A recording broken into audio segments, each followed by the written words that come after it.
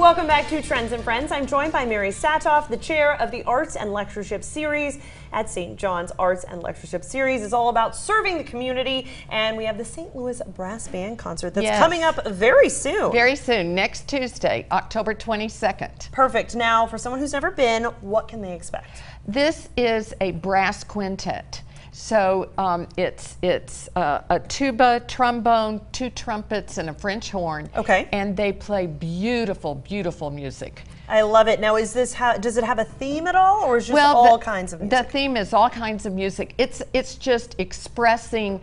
It's going to be fun. Okay. But with very high quality music from members of the St. Louis Brass that originated in the St. Louis Symphony. They've been all over the world, and there's going to be something for everyone. So there'll be something from Renaissance music all the way to show tunes. Okay. Louis Armstrong. That's always a classic right there. That's now, when it comes to this concert, is it more prone to adults or are children welcome as well? It's for everyone. Okay. I mean, it's all ages.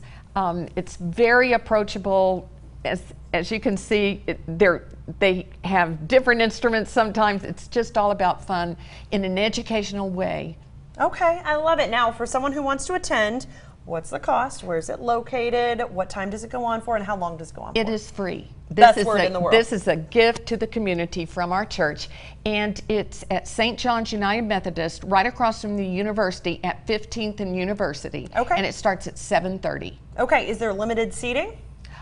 Well, we've got, we may go to Easter seating because we expect a pretty good crowd. I like it, but everyone's welcome. You don't need to get there too terribly early. There should be seats. So I try to be there by 7:15. Okay, perfect. Well, thank you so much for joining us today. We really appreciate it. Make sure to head on out. It's coming up this Tuesday, so you don't have much time to mark that in your calendar. Of course, coming up next, we'll have details on the Petlo Show. That's next.